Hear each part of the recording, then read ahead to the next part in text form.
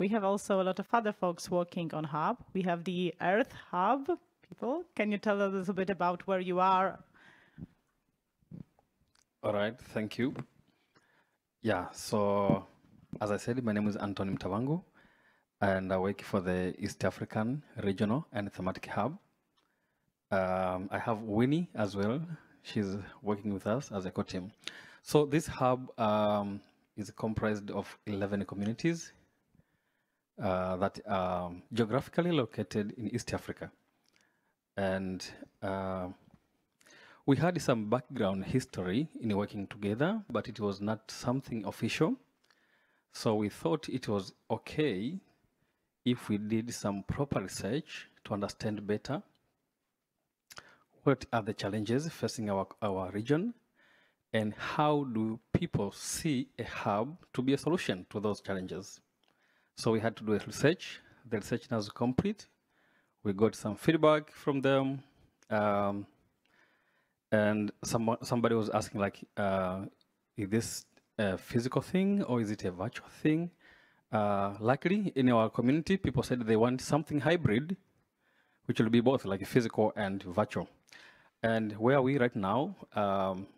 We are moving to the implementation phase, but still we are in initial planning phase where we want to answer some pending questions like, okay, if it's a physical thing, how can that be? How will it look like and how it can work? So I'll be passing this mic to Winnie. In case you have something to add, please welcome. Thanks, Antoni. I will actually pass the mic to Derek. Derek has also been a community facilitator in the Earth Hub. So maybe Derek, you can tell us just some of the challenges that communities in the 11 countries like communicated when they say we need the Earth as a hub for our region. What are some of the things that they are looking in this hub? Like, what do they want? What is the role that the community see Earth will serve?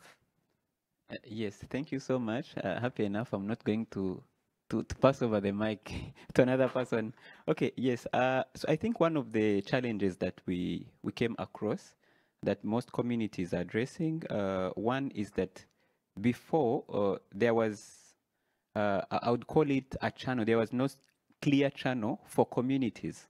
So, for instance, if I'm in a community, if I'm coming from a country where there is no Wikimedia community, if I want to initiate a community in that country, how do I go about it? Is there a place where I go and I register? Is there a group of people who are there to mentor me and teach me, or it's a process that I have to go through alone? So I think that was the first challenge, because so many communities, I would say, like now, the community where I come from, the Wikimedia is a group randa. I got to know about the Wikimedia movement in Uganda as a student.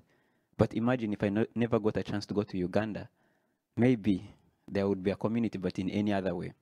I think the community in Tanzania, I'm not so sure how it got, you got to know the information, but I think it is.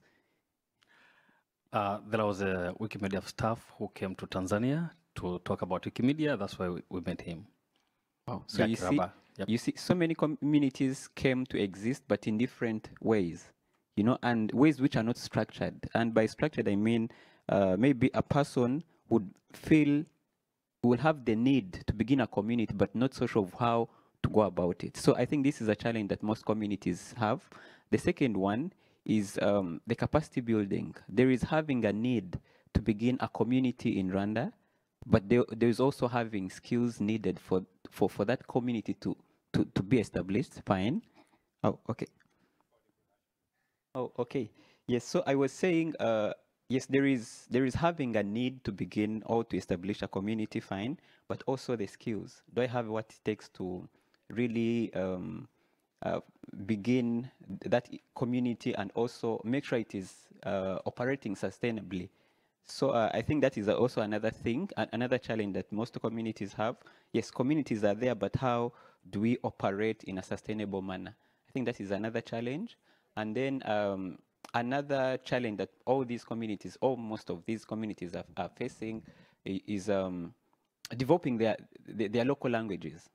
Yes, when most of us came to the Wikimedia movement thinking for you to be productive and effective, you should be speaking either French or English. So so we are being challenged. Most resources are existing in English, French. So how about people who are speaking Swahili only? How do they get initiated to this great movement and they actively participate? So the language issue, the language barriers, I think it is something that most of these communities are facing. Yeah, so I think these are some of the big challenges that we realized we came across from these communities. Thank you, Derek. Welcome. Thank you. I think that this is where yeah, thank you. I'm still tall and they still ask me to stand up. I think that what comes here is something that was written in the chat by Jaco, that this is a level, the hubs are a level between the foundation and the local communities. They are organized, they can be organized, but they still are local, they understand the local communities, and again, they can cater to the local languages, they can cater to local culture, and I think that's one of the beauties of hubs that we can have. As I said when I spoke first time, I think that all we are saying is true. So like, pick and choose what's most important for your hub. And if it is the language development, the development of tools or materials or manuals, training materials for your community, if this is important, that's your way to go in a hub, I think. Who was next? I just wanted to make it clear that when you say creating communities, do you mean creating editor communities or creating, are you talking about creating affiliates?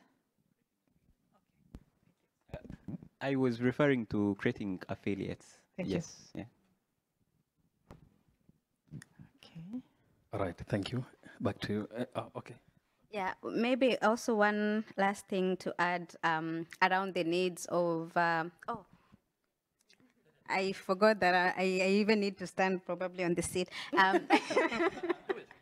Anyway, yeah, so one of the other needs that we had was the need for representation. So one other thing that is also like a culture among the East African communities. So, you know, ideally there is the existing East African community that is not a Wikimedian community. And one of the values of the EAC, as we call it, it's a spirit of collaboration. And it's that spirit that has inspired a lot of communities in the East African region, Wikimedia communities, to becoming. As Derek mentioned, Wikimedia Rwanda was birthed from Wikimedia Uganda. It's the case for Wikimedia South Sudan. It's the case for Wikimedia Kenya as well. So that also, the need to collaborate, the need to grow that spirit of collaboration and mentorship is also one of the things that communities are looking forward to, in a way that that space is structured, and even when communities in the region are being represented, there's sort of, for lack of a better word, there's sort of a big brother who is projecting the needs of these communities in unison, so that it's not just a few individuals who are representing the region or communities, but yeah, there's a whole unit altogether. Thank you so much, Winnie. So in the room, we have Pelagia Njau. Yeah, she's part of, she's coming from East Africa, and she has been